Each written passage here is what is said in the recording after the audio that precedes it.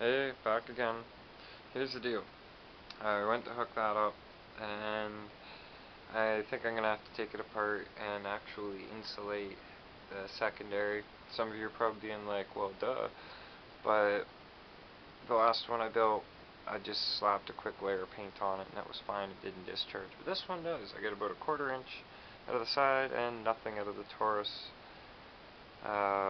Perhaps the primary is not close enough. I'm not exactly sure. I'm still learning. So I made this from some wire I was coiling just for something to do when I was waiting. Made a quick little tinfoil Taurus on the top just to try and figure if it's a scale model that I can actually easily adjust without having to tear it apart painfully. So go figure, my scale model worked better. I can't run this for long because I don't want to wait for my daughter.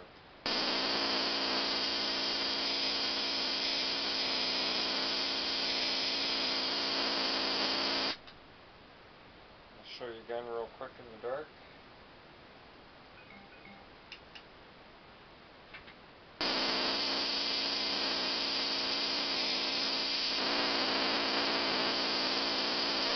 And of course, the light bulb.